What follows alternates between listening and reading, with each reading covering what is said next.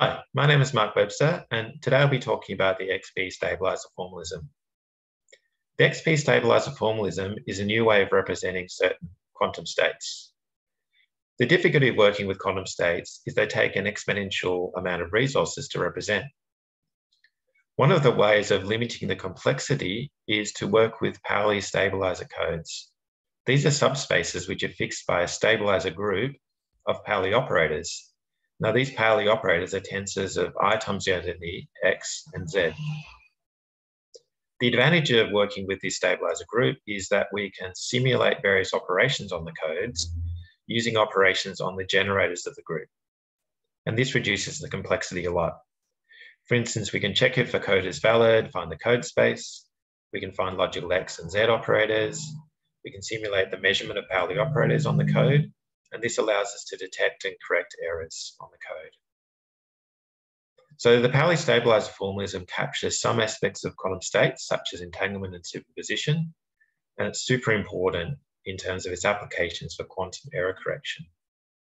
On the other hand, it does have its limitations, and so that's why we've looked at extending the Pauli stabilizer formalism. Some of those limitations include that only a limited set of states can be represented. Certain no-go theorems have been shown to apply, and that because all of the states in the Pauli stabilizer formalism are classically simulable, this suggests that we're not capturing any aspect of quantum advantage.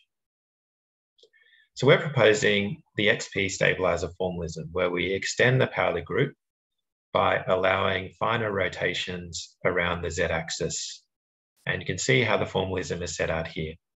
So basically, we set a precision n, which can be any integer, and this makes for a very, very broad formalism.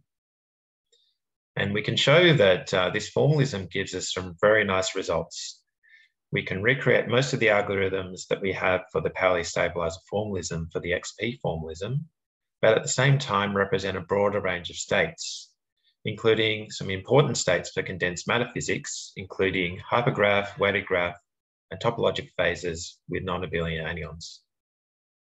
Also, because XP codes can have stabilizer generators which don't necessarily commute, this allows us to get around some of the no-go theorems that apply for this Pauli stabilizer formalism. XP codes have a much broader logical operator structure, and this might have important applications for magic state distillation.